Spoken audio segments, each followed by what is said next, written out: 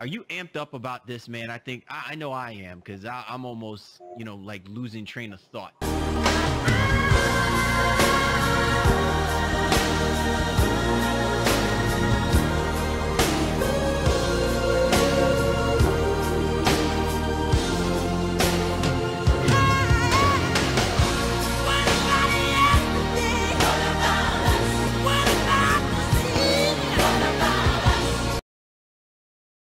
Now, before we move on to the scene with Andromache, where Hecuba and Andromache talk over what has happened, I just wanted to have the spotlight for a second on the chorus. So, in this scene, the chorus have a longer speech after Hecuba's lamentation, where she wishes perhaps that she was dead.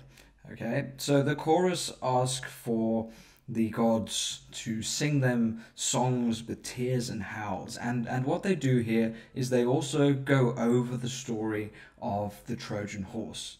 Okay, so this was hinted at in Poseidon's earlier speech, but now there is a more detailed explanation of the tragedy that occurred when the Greeks used the Trojan horse to get into Troy and to sack it. So this speech is really about, the deception that happened, that occurred on the part of the Greeks. And there is a real feeling that women and children are being brutally treated within this particular section. So think about this as me giving the audience a real insight into the reality of war and the reality of the war games and methods that they use. Okay, so imagine you're a Greek man in the audience listening to this. You know, for example, that these things happen.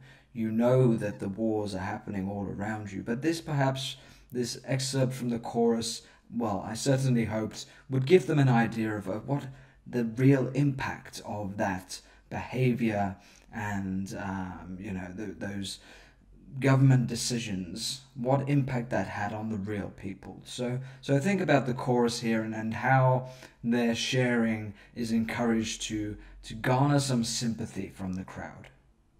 Enjoy the scene. Oh, where are Hecuba's women? Your venerable queen has fainted. She's collapsed and lies speechless on the ground. Don't just let her lie there, you bitches. An old woman fallen flat on her face. Get her up on her feet. No, leave me alone. Your kindness, my girls, is no kindness to me. Let me lie here, just as I fell.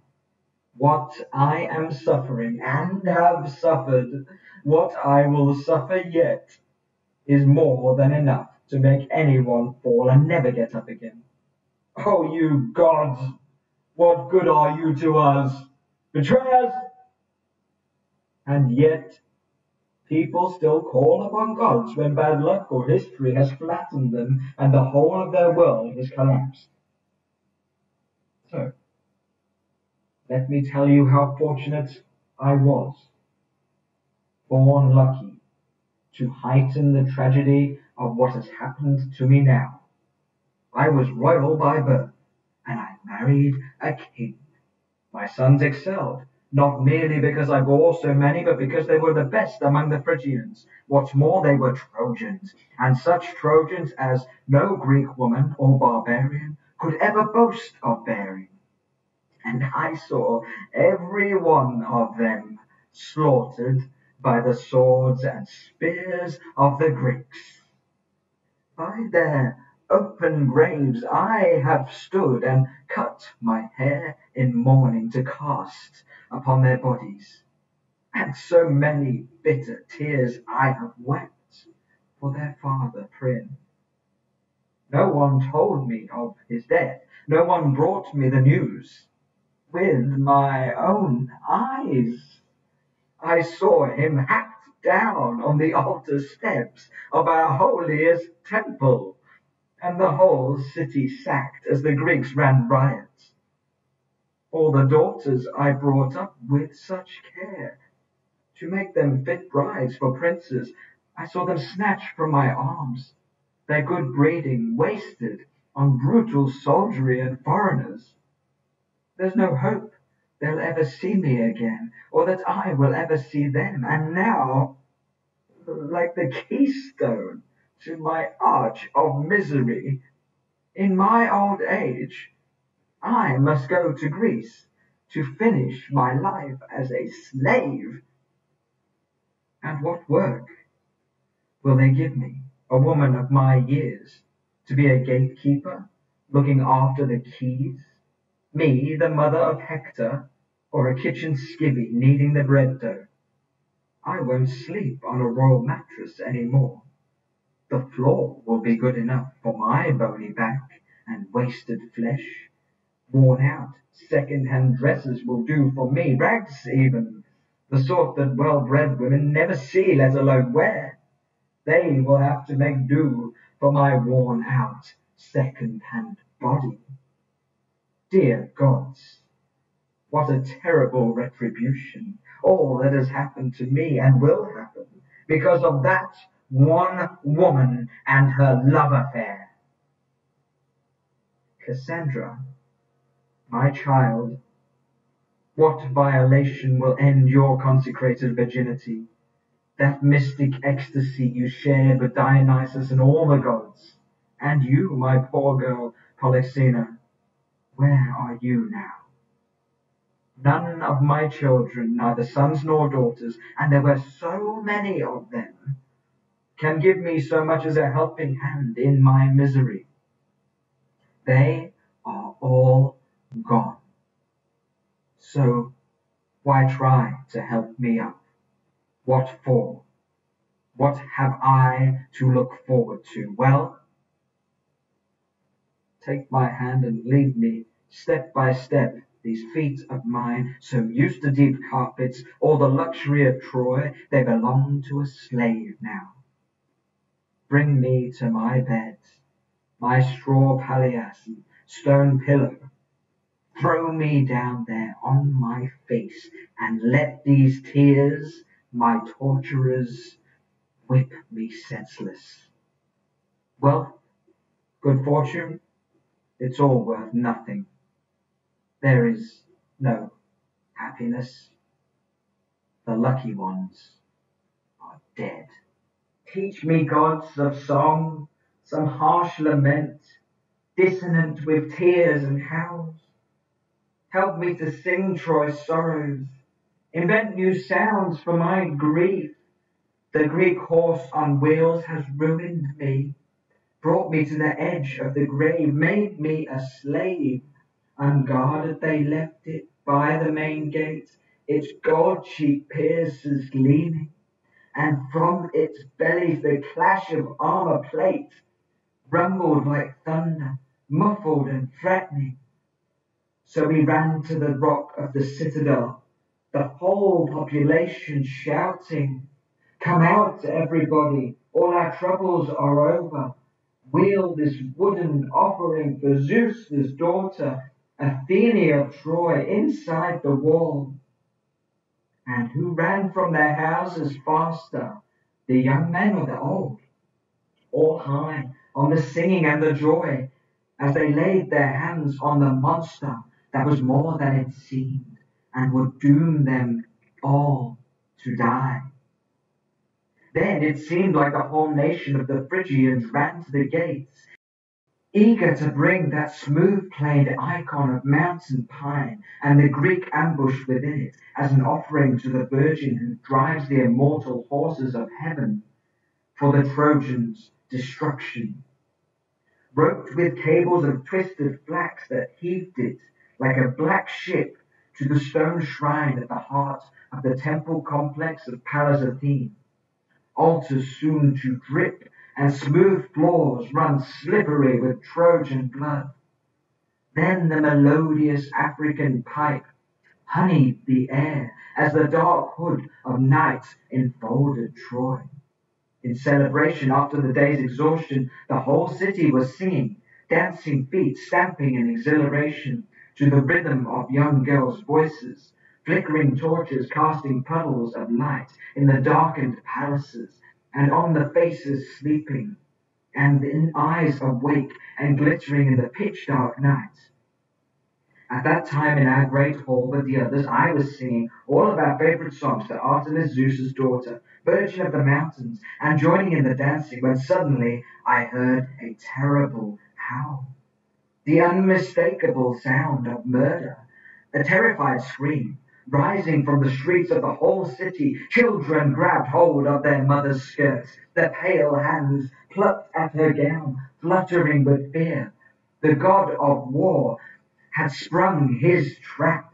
The ambush strategy worked perfectly, thanks to Pallas Athene, whose power secretly inspired it. The Trojans were cut down in their homes, in sanctuary, beheaded where they lay, sleeping. A whole generation of women raped in their own bedrooms, breeding bastards for the Greeks, desolation for Troy.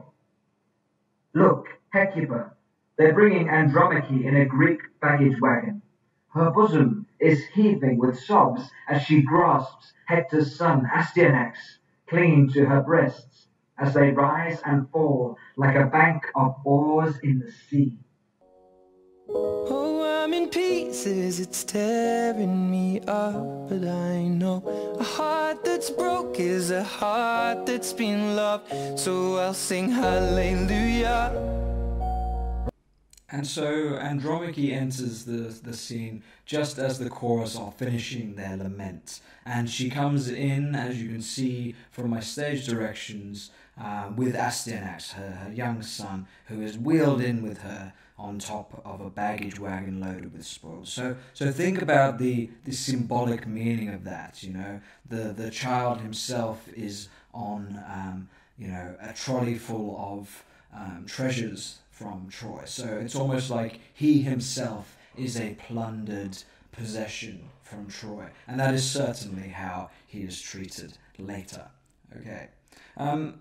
I like to think that Andromache has a little bit of vavavoom about her.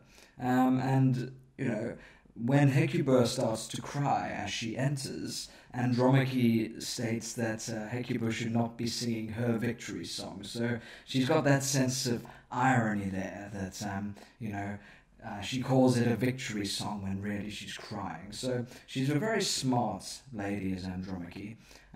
But obviously she's pitifully sad. She dearly loved Hector, and now he is dead, and things aren't looking very good for her. Now, the way that I've constructed this scene initially is for there to be sticomythia, which is a type of speech where people in the conversation are talking very quickly. So they're talking very quickly to each other, and there's a bit of back and forth there. All right. So whereas some of the other speeches are much longer verses where one character is talking, doing their monodies, here we have the sticomythia to show that Hecuba and Andromache are very similar in this. Okay, they've both been great women. They've both lost their great husbands, and they are both dealing with the fallout to their children. Okay, so I hope you can see the contrast here between Andromache and Cassandra, because of the way that I've actually created the language to demonstrate their differences. Okay, there is a lot of emotive symbolism here, again to show how terrible these women have it. And then a little bit later in the scene, obviously Talthybius returns, and so when Talthybius returns, something terrible is about to happen to Astyanax. So think about how this plays out, but think about the strength of Andromache. She is, although she is devastated, she represents in many ways the most perfect of wives. She is somebody to be respected. She is somebody to be valued. And by portraying her thus, I am hoping, obviously, to point out to the men in the audience that, this could be their wife, potentially. If they continue the way that they're continuing, this woman Andromache is a woman whose value is so high because she is so moderate and she is the perfect woman, and she is being treated awfully. So perhaps that could just shed a little bit of a light on the idea that by representing her thus as the perfect woman, I wanted the men to think twice about what they were doing, because it could all turn very nasty. This could be happening potentially to their wives in the future. Hopefully, that might make them think twice about the sorts of wars they're engaging in. Enjoy the show. The son of Achilles will hang up Troy's plundered splendour as a trophy under some Scythian roof. My Greek masters are only taking what's theirs. I... Don't sing my victory song. Agony. The agonies are all mine. Oh, Zeus. Hard learned to be suffered so long. My children. No longer. Grown old in tears. All our happiness. Troy, our city, gone. Into misery. Oh, my children. My heroic sons. All gone. All gone. What grief is like mine. My suffering. The sobbing. The moans. Of our city. Ruined. Smoke-blackened stone. My husband, where are you? I need you now. Save me. You're calling for a dead man. My firstborn son is in Hades, and I am in misery. Protect me now, as you've always done.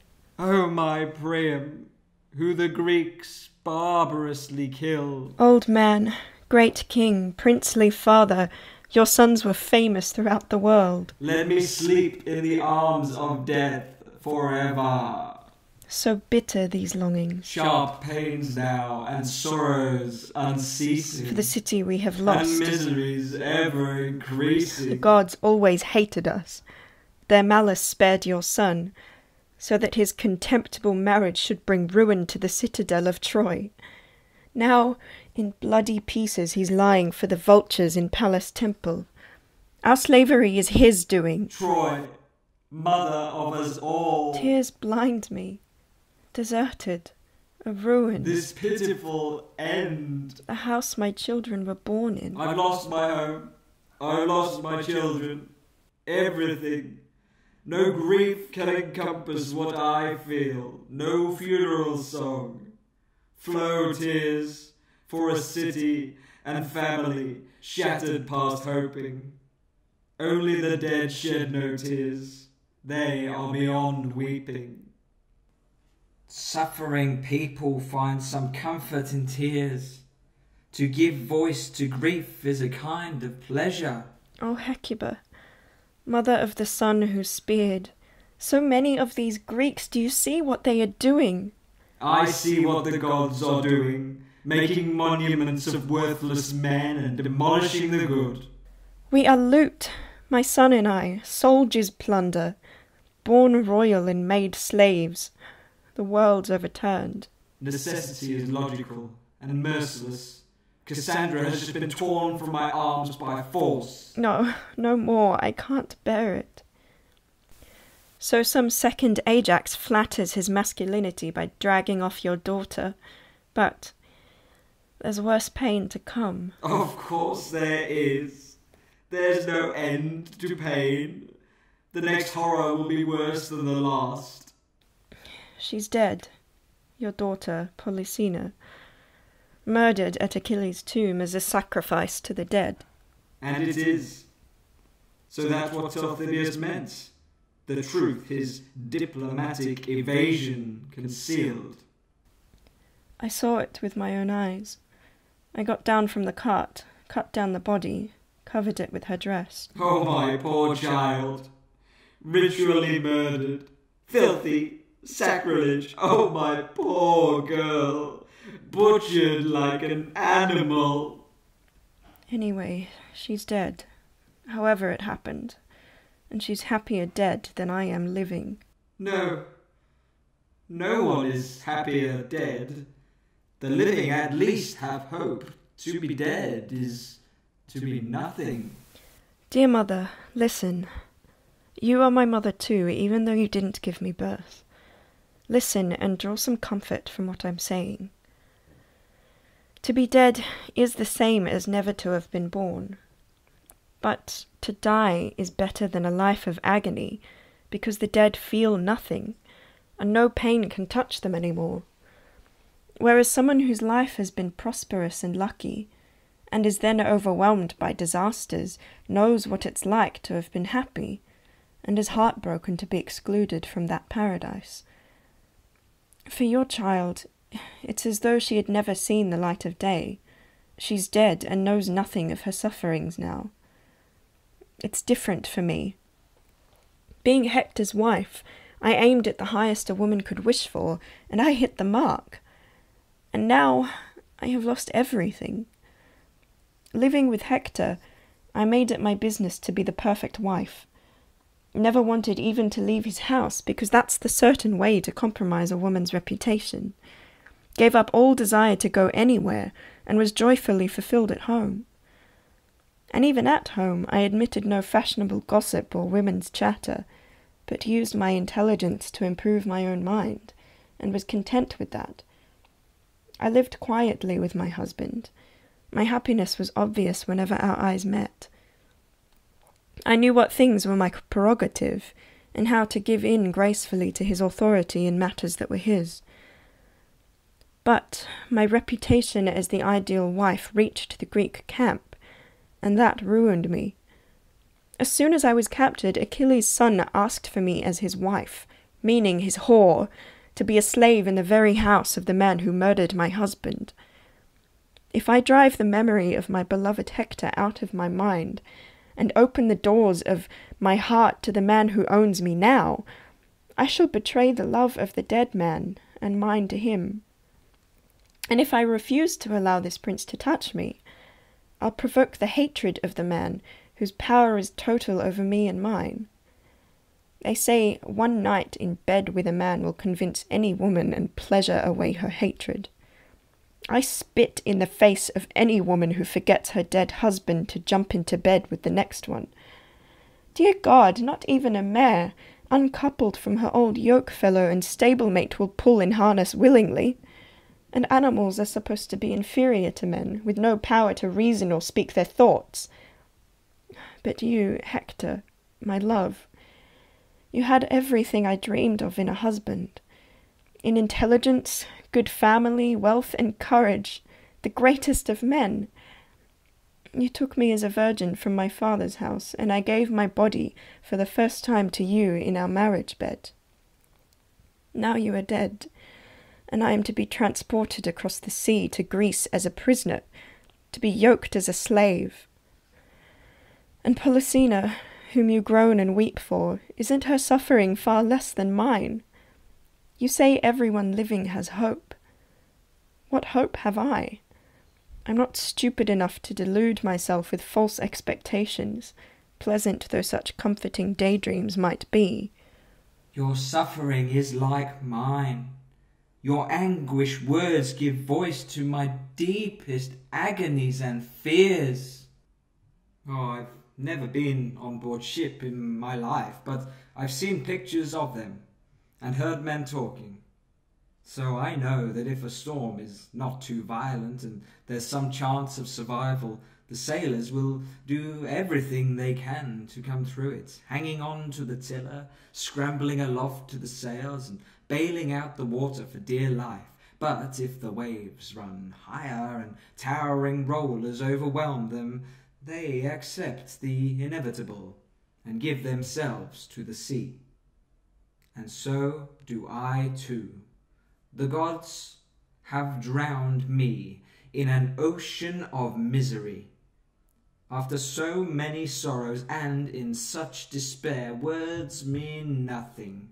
There is nothing left to say. But you, dear daughter, dry your eyes. No more grieving for Hector now. You must forget him.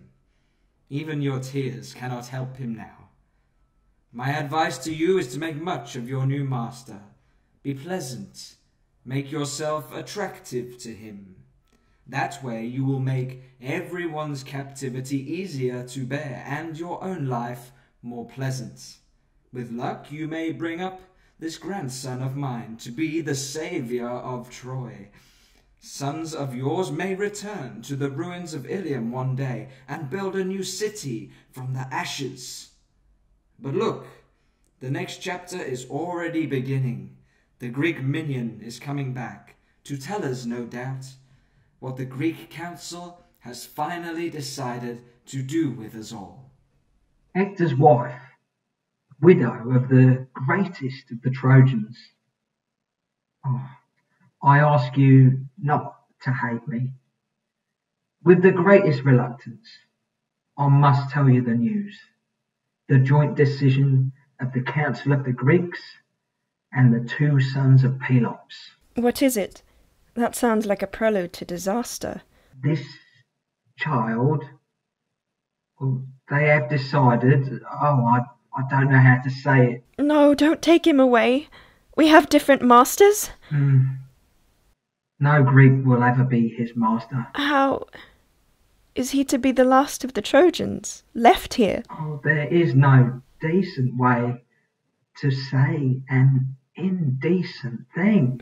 Thank you for your decency, but no more bad news. They mean to kill him. That's the worst. Now you know. Oh my God, that sentence is worse than my marriage. Odysseus' speech carried the whole council. I can't bear it, I can't.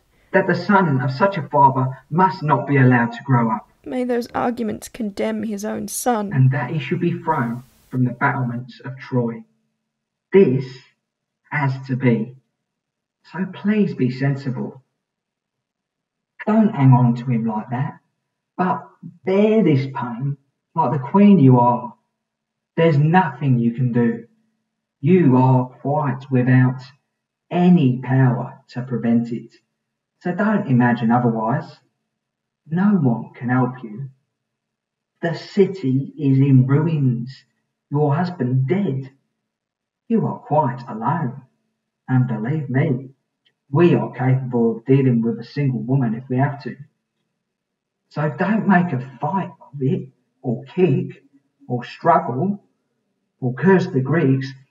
If you say anything to anger the army, your child may not be properly buried, and no tears be shed at his grave.